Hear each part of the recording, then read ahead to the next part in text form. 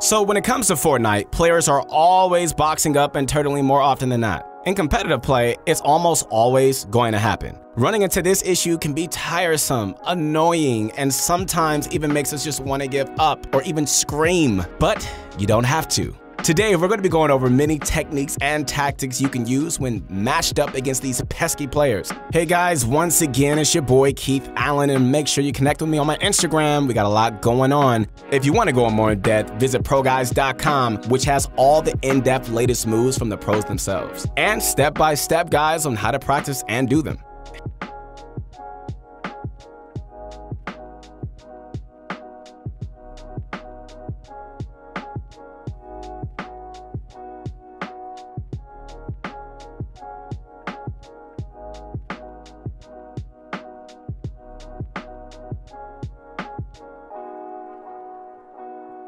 So, most players assume right off the bat that a player who's turtling is a noob, and that's not exactly a fair assumption, guys. Unless you're in a low point in arena games or public matches where noobs run rampant, 9 out of 10 times player can use to kill you. He knows how to get an edit shot off of you. He knows how to time his shots while you're spraying. He knows by standing on his box, he can edit you in for a trap play. If you stand unprotected outside his wall, he can edit out and trap and kill you as well. There are so many plays somebody can just make within his box, which can turn the fight in his favor.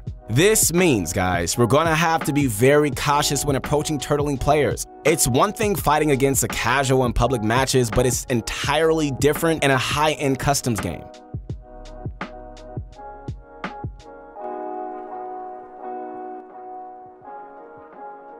So, the first step you're going to want to learn is to get on top of the turtle. It's very well known amongst many video games that high ground gives the absolute advantage. But why? Because when somebody is above, hey, it's much easier to shoot at your head. If you decide to play a turtle fight from low grounds, the enemy could easily double edit out and steal the high ground. You definitely don't want that to happen. So, when the enemy takes the high ground, it's almost guaranteed he's going to control the fight from then on. The safest way to control a turtle fight is to play it from above. Other advantages of being on the high ground include your ability to counter his every move, or to just disengage the fight easily if you need to. So, playing the fight from above the turtle is the best way to go about it. In many instances, the low ground does win, but this is most likely due to the low ground enemy being a better player. So guys, you always want the most advantageous situation, and that's where high ground comes into play.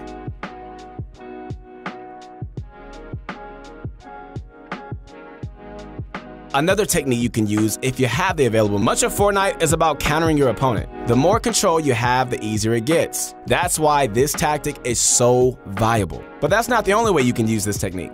This same technique works in full-fledged build fights as well. You can pre-place cones and floors and edit down on them. Here's a great example.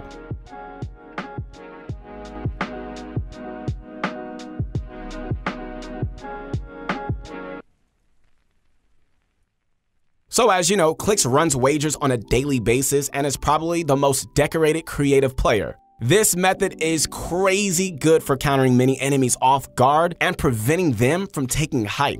So guys, go practice. The more you master it, hey, the better you get.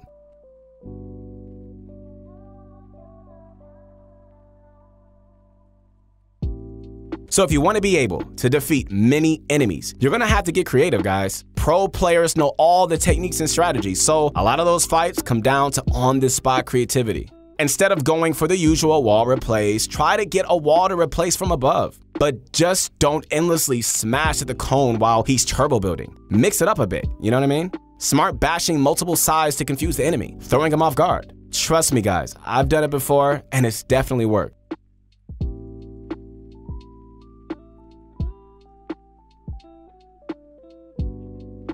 One mistake many people make is thinking their low ping will buy them a free ticket. This mistake couldn't get worse. Fortnite's wall replace algorithm is tricky, and sometimes, hey, you may either take or lose a wall. There are several exploits and methods available out there, but any pro player will tell you that there aren't foolproof. Now, if you have around 40 ping, always assume your enemy has a lower ping than you. It happens more often than not that players will just endlessly smash at one wall, insistent to take it. This isn't a very helpful technique, and most good players will just edit out and counter you.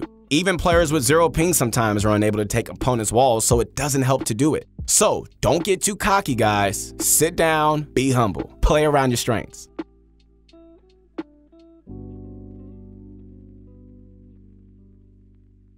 Now, oftentimes, hey, we get too caught tunnel visioning that we make a fatal mistake. We become predictable. Hey, I'm sure you've been in a situation where an enemy is on low health and you just can't seem to break his turtle. If you watch your favorite pros like Tfue and Mongrel, you will most always see them toying with their turtling opponents. They use a variety of edit plays to confuse them before ending them. So, take advice from the pros, guys. You don't want to be that guy that gets outplayed. You want to be that guy outplaying everyone else. You know, most of the time, casual edits are very easy to predict. Editing a straight wall edit or a 4-square edit will get you killed and you'll end up taking heavy damage. So, next time, guys, if you want to go for an edit play, make sure to edit a right-hand peek or use the scroll wheel edit reset trick to block incoming damage. We talked about in previous videos of the advantages of right-hand peeks. It gives a tremendous first shot advantage and you need to be the one to do it. You can also edit the top 3 squares from the wall and duck to the side. The moment the enemy goes for a shot, you can just jump out and nail him. Most of your edit plays should revolve around tricking your opponent and getting the right-hand peek shot.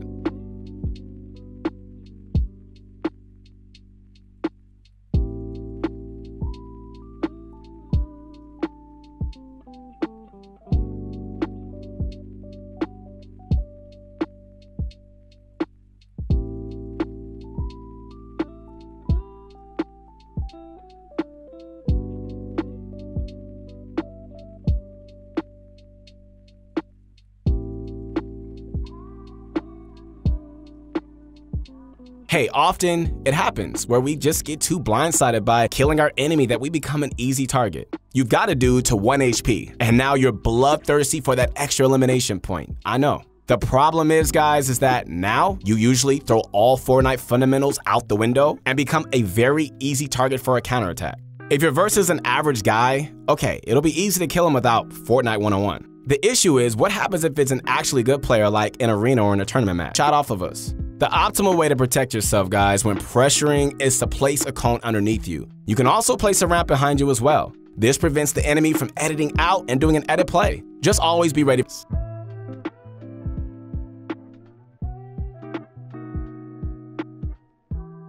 So regardless if you're a casual or a competitive player, everybody loves learning something new, right? Fortnite's unique sandbox battle royale allows for many new techniques to be discovered and created all the time.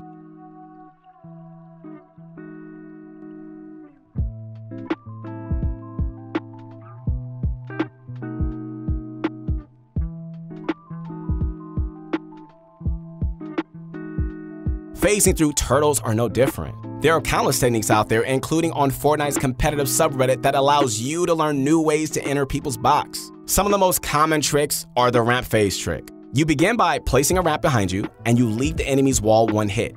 So as you jump, you dive forward, and it'll protect you into his box. Be careful though, because you could get trap killed.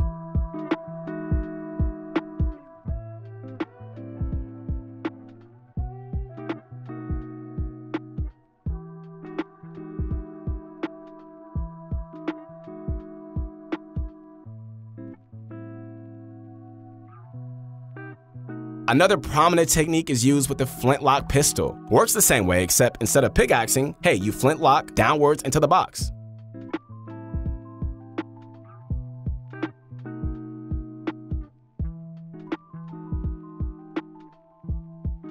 As you can see, guys, there are many ways of fighting against turtley players, and these are the key things to remember. Getting on top of the turtle is crucial. Placing cones around the turtles helps tons as well. Always assume that the enemy has better ping. Play mind games with the turtle. Have a backup plan. Learn all the new tips and tricks. Hey guys, once again, this is Keith Allen. I hope you enjoyed the video. And also, guys, connect with me on my Instagram if you haven't already. Would love to hear from you. We got a lot going on, and stay tuned for more exciting videos coming out.